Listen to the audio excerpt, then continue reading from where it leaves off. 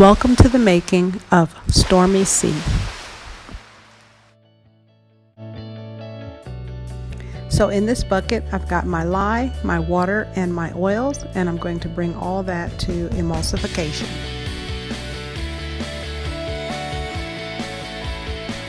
So now I'm splitting my batch into the colors of the ocean. I'll be using Klein Blue, Celadon Green, and Turquoise.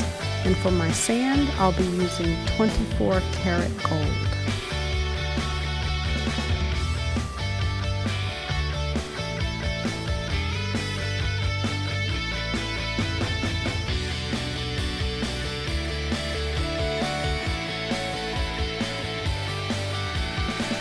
So to make the ocean floor, I'm going to use my 24 karat gold mica mix, and I shredded an old bar of soap and mixed that in with some brown mica and some gray mica. Mix that in with the sand, and then I'm going to pour that into the mold and let it start to firm up.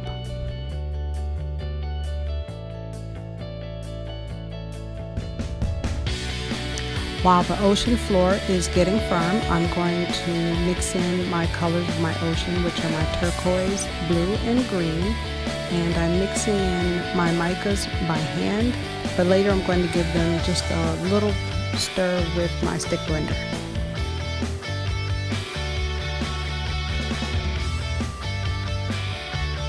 So my light goes out, but the party will go on. So I'm mixing some titanium dioxide into a portion of my batter, and I'm going to stir that in. In the meantime, I'm also going to mix in my colors with the stick blender. So that's my blue, my green, and my turquoise. By now, the ocean floor has started to set up, and so I'm going to create some texture in there because no ocean floor is completely flat. And again, this is called Stormy Sea, so I want the water to look like it's been tossed a little bit by the wind. So now I'll start adding in the colors of my ocean. I'm going to start with turquoise, go to green, blue, and finally some white.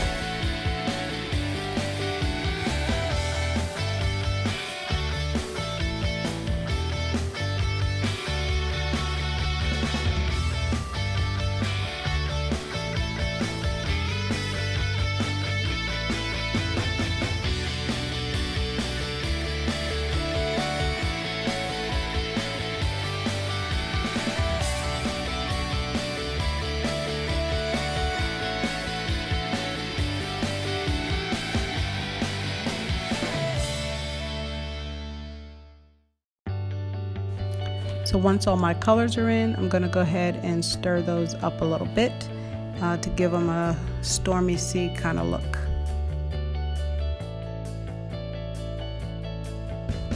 So now I'm going to actually put in some melt and pour, and this is actually been colored with the same 24 karat gold as the bottom of the ocean.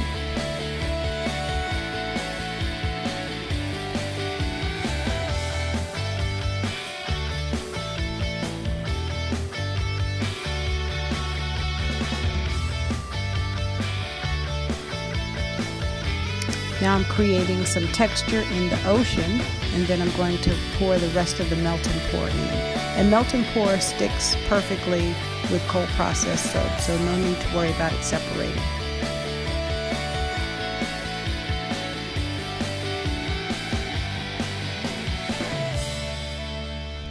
I love this color.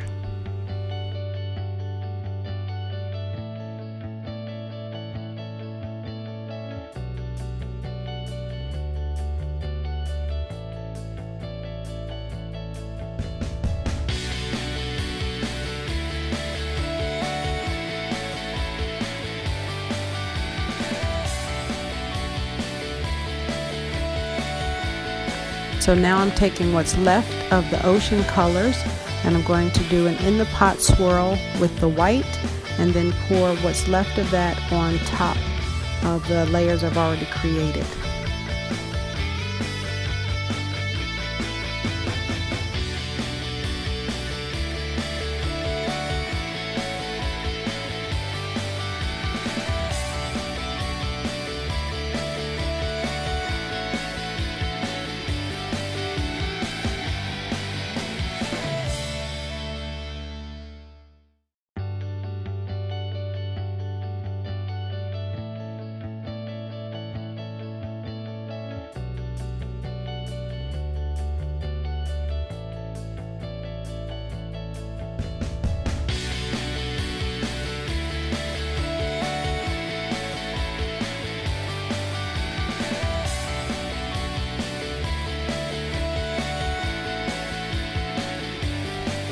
So the last thing I'm going to do is create some waves with the blues and greens and add what's left of the colors. I'm just going to scrape that on top and give it one last swirl, and then we're going to top it off with some gold mica.